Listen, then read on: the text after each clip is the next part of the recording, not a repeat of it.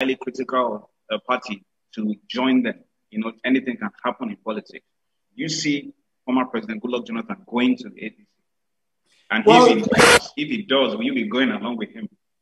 First and foremost, the best judge of future behavior is past behavior.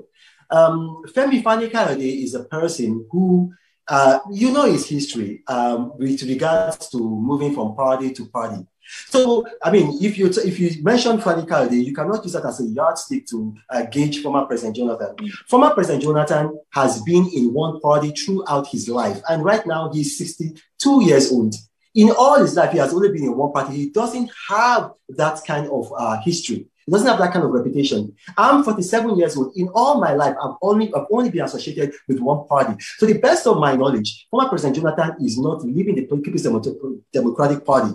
He's a very loyal person, just like me, you know. And let me tell you, this is why I encourage people.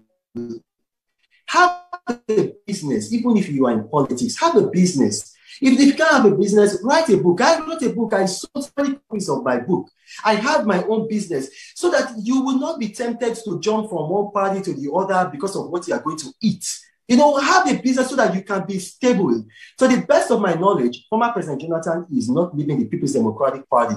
And why should you join the APC? Let me put it this way.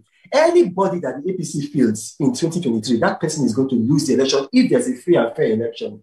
And if you ever catch me, Renaud Mokri, in the APC, then that day, anything I say henceforth, never ever take it seriously. God forbid, I say. God forbid, I say. Third time, God forbid.